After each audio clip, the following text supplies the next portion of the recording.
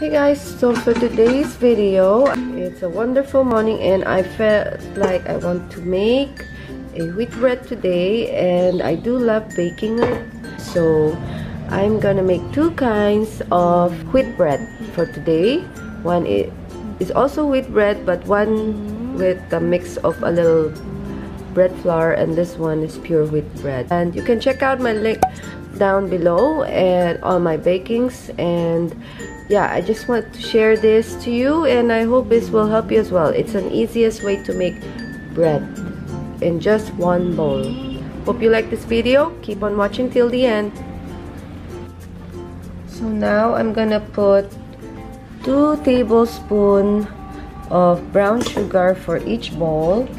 Actually, if you don't want brown sugar, you can put honey if you like. It's really your alternative. And we're going to add 1 cup of warm water. Yeah, not boiling water. It's like a fever temperature. You just have to wait. If it's too hot, then I'm gonna put 1 on this side too. And I'm gonna put the other one here. Actually, you can put milk if you like, fair water, you know, or low-fat milk is okay too. This is the instant active dry yeast that I've been using, and so far I've been loving using this. And if you have other suggestion on what other active dry yeast that I could use, please do comment down below. So now you can see it's almost like just the right temperature. I'm gonna put ready now the active dry yeast. I'm gonna add 1 tablespoon of dry yeast. So just have to wait for 7 minutes until it becomes frothy.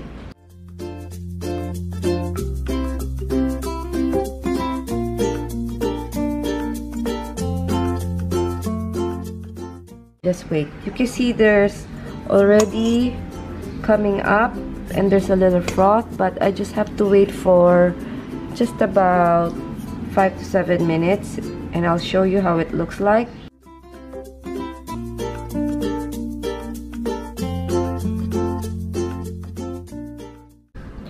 Wow, look. Okay, you can see it's very frothy. Actually, with this kind of look, it's already okay. You can start putting the other ingredients together because it will rise more. They're very good. You're very good today. So here I'm gonna put pure wheat flour, and here I'm gonna put wheat flour still, but with a little bread flour only. But it's still wheat flour. But here I'm gonna put pure all wheat. Time's up. Yeah, I'm putting here all the wheat flour now. It's 2.5 cup of wheat flour. More frothier. I'm gonna put 2 cups of wheat flour and 1 cup of bread flour.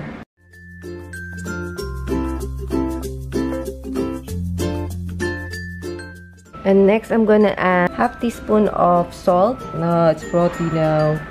And this is the one I'm using for the iodized for the salt. There's a lot of brands, but this is the one I've been using. It's frothy now. This is, so far I preferred using the oil, this one, and helps me a little bit in using this one. It feels lighter when you eat the bread. You could still use the other oil, vegetable oil or anything you like, but this is what I prefer using. So I'm gonna add 2 tablespoons for each bowl.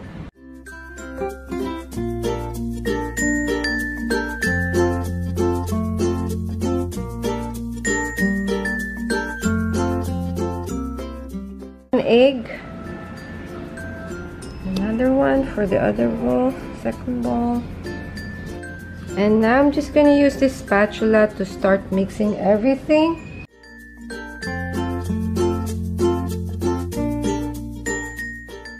Actually, I just love baking since I was 13 years old, and you know, it's nice to share some ingredients to all of you, and I hope you like. Also, don't forget to, if you like this kind of video, please do give it a thumbs up, and don't forget to subscribe to my channel. I do vlogs, I do tutorial, food vlogs, travel. So yeah, so you know, you can do anything. Your kids can do it, anybody can do it. It's just for the warm water, just guide the kids how to prepare it. Second one also, so I'm just gonna mix it and I'll show you later. Would look like, and it's just easy. Just put it in one ball, and then what I do is I cover it. You can use a plate cover, and I put a towel like this just to cover it up, and also for the other one as well. So I wait for about, usually I wait about 45 minutes to 1 hour, but if I'm in a rush, I can do it. I can just wait for 30 minutes and let it rise to release the carbon dioxide. That's what the reason why you do that. And I'm gonna cover on the other side as well, and just wait for 1 hour, just for and then later I'll show you how it look like.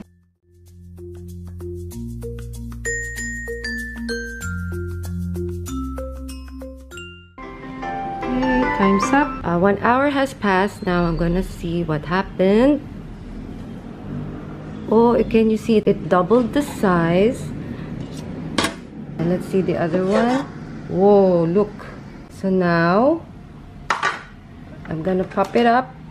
Actually, you can do it the second time if you like. See, it's going back to where it should be. And this one too. But this one, I can already put it on a tray. Just have to add some bread flour or something to roll it up. I'll show it to you. So now I place some bread flour just so that it won't stick. And already place a wax paper. So here I placed from the bowl, I place it over here. Now I'm gonna start to knead a little bit and just divide it. So here's actually how it looked like when I divided into two, and actually I didn't really knead it much. You can use just a spatula and divide it, you know, because if you knead it too much, the bread will harden. So I usually don't knead it that much. Let it sit for 30 minutes more because it will rise, get bigger. Okay, 30 minutes starts now.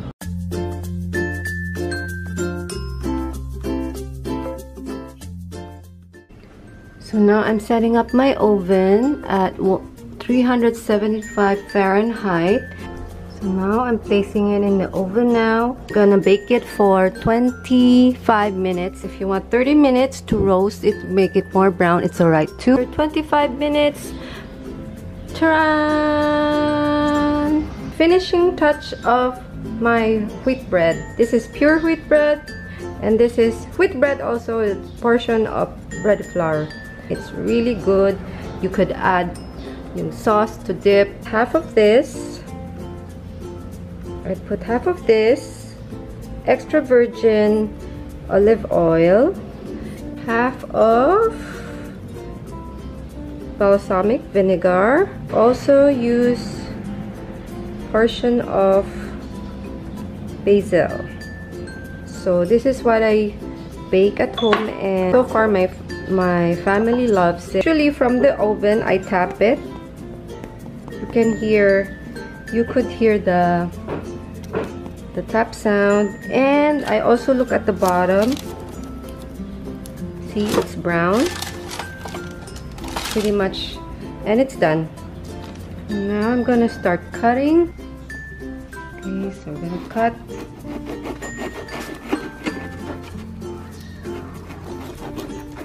This is the wheat bread.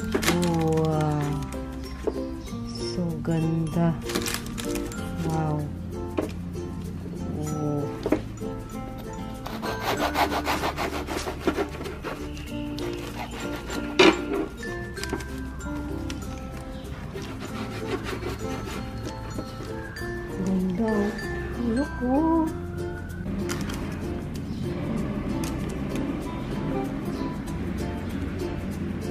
that's about it. So I hope you like this video, guys.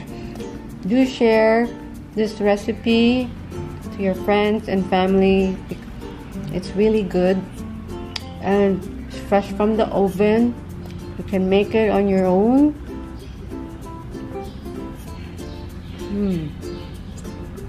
Thanks for watching, guys. And thank you once again for watching till the end, and if you'd like to see all the complete recipes detailed, I'll put down the link down below, and I'll see you on my next video. Don't forget to subscribe.